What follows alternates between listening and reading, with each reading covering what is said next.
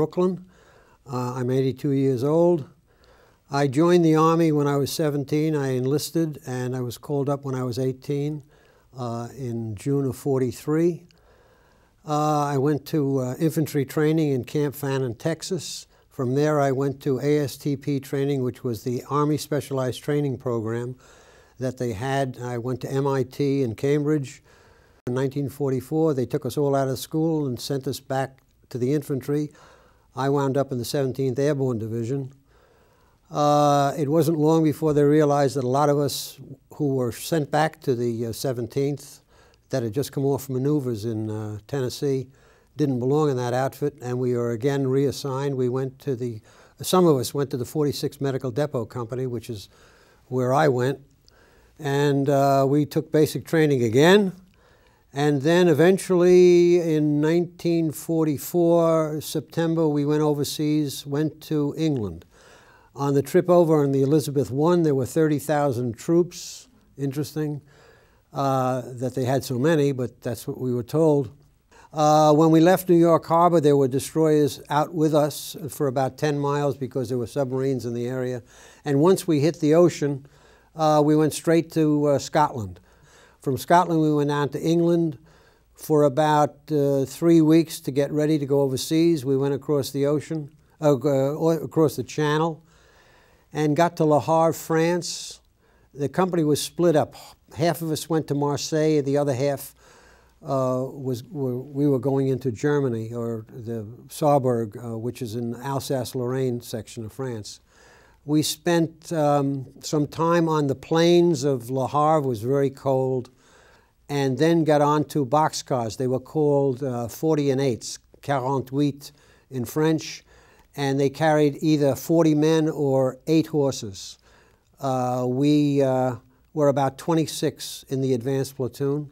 We went across France in about 6 or 7 days and arrived in Saarburg, where we were very happily greeted with a shower and a decent meal. While we were on the boxcars and the freight trains going across the country, we ate sea rations that were cooked in their own cans, made little sterno lights, and put water in the helmets and heated the helmets, and that's what we ate. And it was good. It was fine. Occasionally they made stops, and we got out and went into the towns for wine and cheese and bread. And when the signal came to get back on the trains, we got back on the trains and kept on going.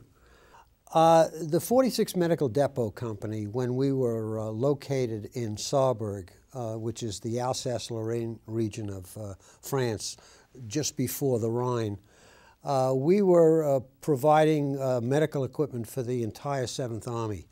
One day, while I was working on a forklift in the warehouse, a huge warehouse, which was formerly a stable, a stone stable, my sergeant called me and said, "Norm, I want to talk to you a minute." And I got off the forklift and I walked in and he says, "There's a visitor you have, wants to see you."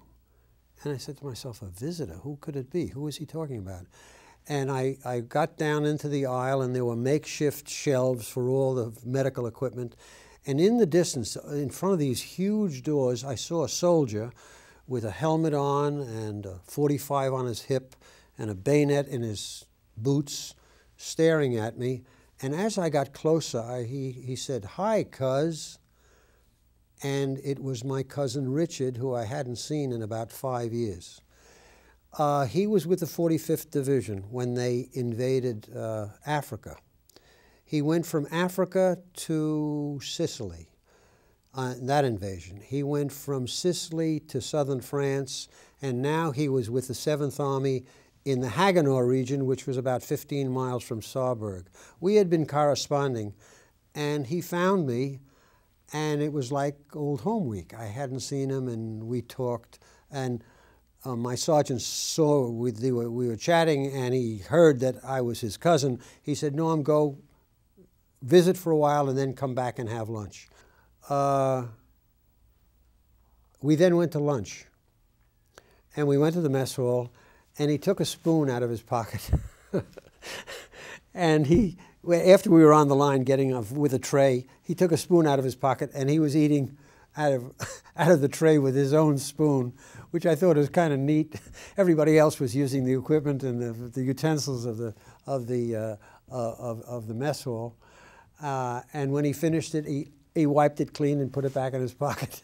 And the mess sergeant came around. He had heard that I was visiting with a cousin of mine from the 45th, and he said, as a maitre d' would in a restaurant, he said, "Did you have a nice lunch? Did you enjoy it?" And he looked up and he says, "Yes, I did. It was very good." And I'm sure he did, because I don't know when he had a hot meal the last time that he sat down with us. I felt very good about that whole experience, the way that he was treated by the mess sergeant and my sergeant and the rest of the soldiers around, because he was a fighting soldier and we weren't.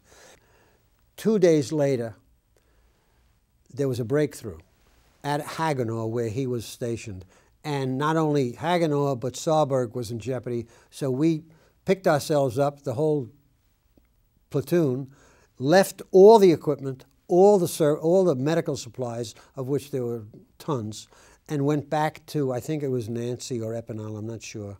And then for about 2 days, and I was concerned and worried about Richard.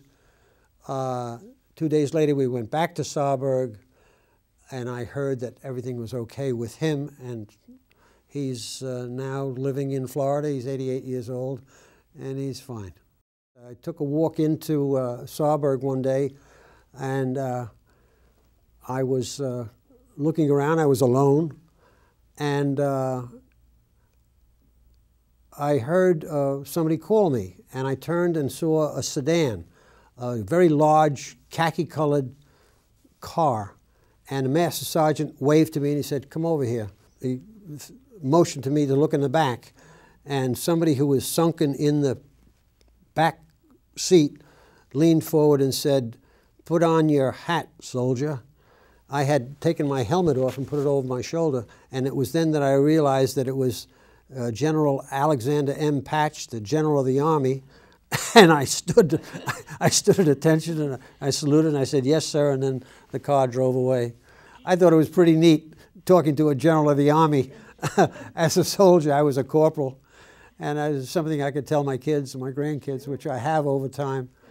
Eventually we crossed the Rhine, went into Germany, Munich, Augsburg, and the war was over in 45. Went down to Marseille to join the rest of our company, and we're getting ready to go to the Pacific, and the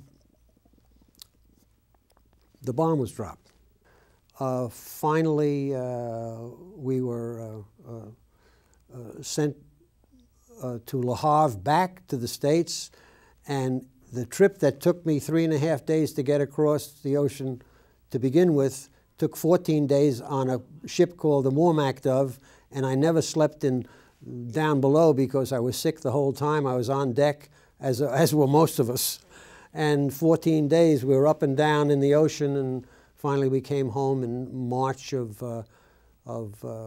46. And we were discharged.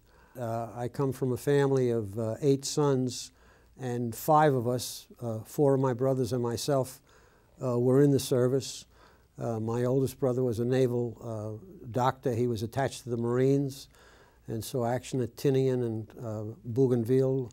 Another brother was a captain in the Air Transport Command in Nigeria and the China, Burma, India area. Another brother was a dentist. He worked with the Marines down in Paris Island. And my other brother was a naval officer attached to the Marines again, and he landed at Iwo Jima when the invasion came there. And that's pretty much what happened to me during the war. We were very grateful. My parents were very happy that we all came home as we went. World War II for us started when the Japanese bombed Pearl Harbor. It was a war that had to be fought, and we were attacked, and we had to fight back, which is what we did. And then we started in Europe also at the same time, or a little bit following that. Wars are to be fought, I think, when a country is attacked or your territories are attacked, and not otherwise. That's how we feel about it.